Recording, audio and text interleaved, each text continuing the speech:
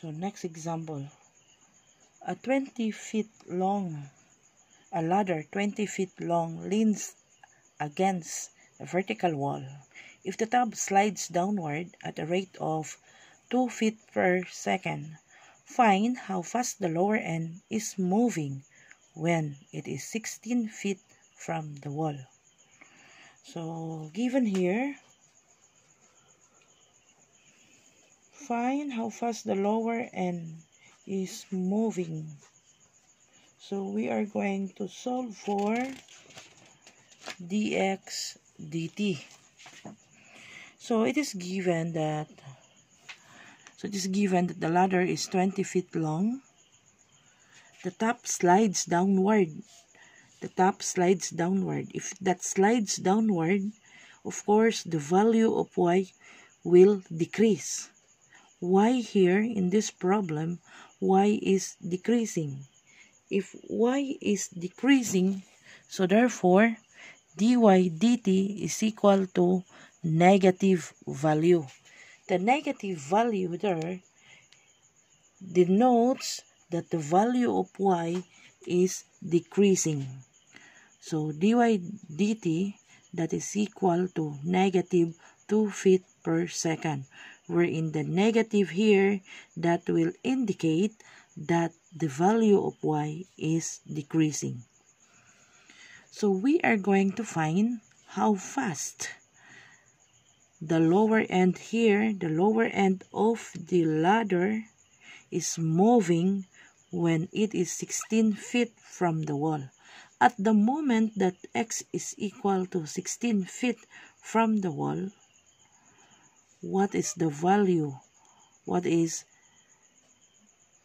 dx dt? So solution here. So based on the figure,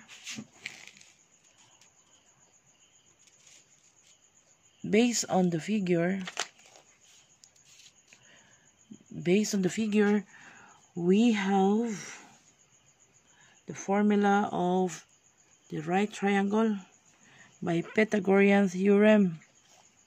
So you will have x squared plus y squared is equal to 20 squared using Pythagorean theorem. So x squared plus y squared is equal to 20 squared d dt. Okay. We are going to determine what is changing and what is constant. In our given here, when the ladder is sliding downward, the value of y is decreasing. When the value of y is decreasing, the value of x is increasing. So therefore, when there is a change of the value of y, there is a corresponding change of the value of x. So we can conclude that x and y are variables, while the length of the ladder is constant. No matter what is the value of y and the value of x, the length of the ladder is the same, which is equal to 20 feet. So therefore, 20 feet is constant. Finding the derivative, so you will have 2x dx dt plus 2y dy dt equal to 0. Derivative of a constant, that is equal to 0. So therefore, you are going to solve for dy dt. So, dx dt. So we will have, this is divisible by 2. So you will have x dx dt plus y dy dt equal to 0. Divide by 2, divide by 2, divide by 2. 0 divided by 2, that is 0. By 2, y. By 2, x. So, you will have x dx dt, that is equal to negative y dy dt. So, dx dt, that is equal to negative y over x dy dt. So, when x is equal to 16 feet, so what is the value of y? So, you will have 16 square plus y square, 20 square.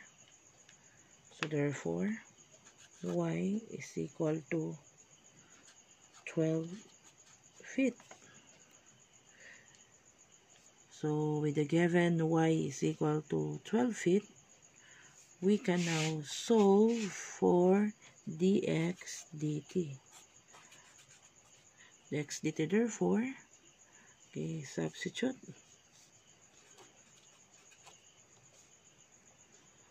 Y is equal to 12 feet and x is equal to 16 feet. So, dx dt is equal to negative 12 over 16 times dy dt is 2 feet per second. Okay. So, you will have this negative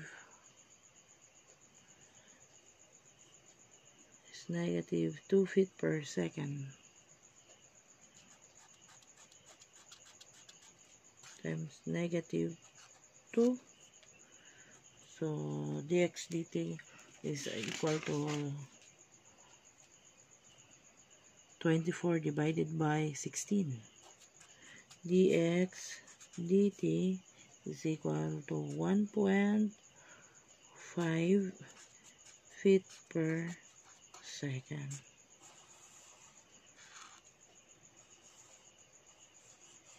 Okay. That's the answer.